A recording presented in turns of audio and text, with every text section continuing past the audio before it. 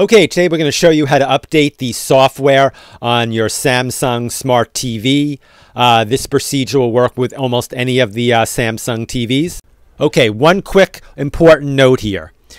If the reason you want to do this software update is that you are having some problems with your TV or if it's not functioning properly, I usually recommend on most of my videos to do a soft reset first.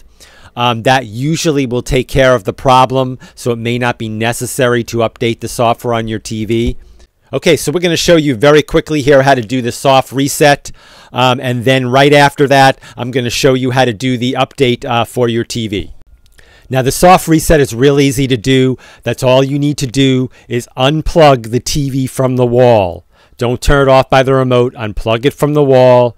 Wait about 60 seconds. And then plug it back in.